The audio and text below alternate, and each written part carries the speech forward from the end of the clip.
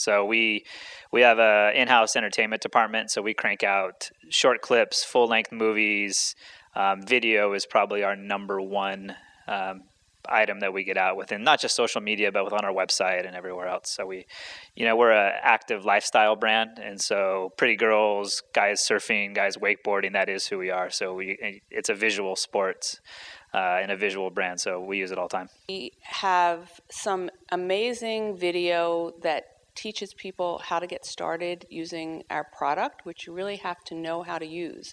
And so we need to educate people, and the best way to do that is video.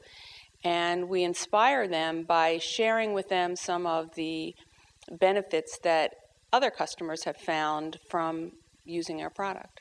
At this point, we've done a user-generated content campaign earlier this year called the 10-Second Challenge, where we asked social media users to generate videos where they described what Aflac does in 10 seconds or less.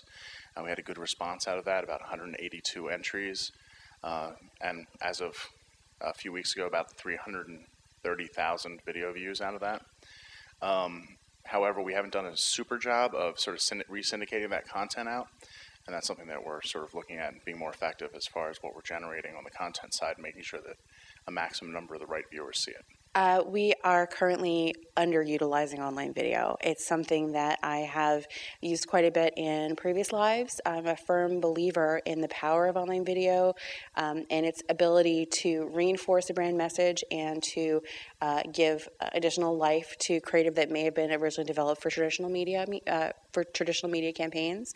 In my opinion, I would love to be doing a lot more, and I'm working pretty hard to drive the point internally.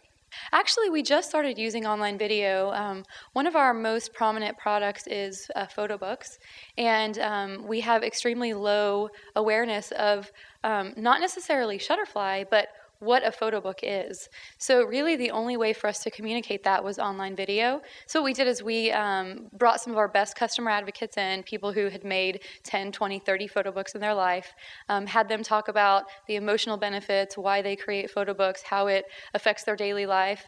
And we put that up in some in-banner video, working with a couple different ad networks, Adconian, Video Egg.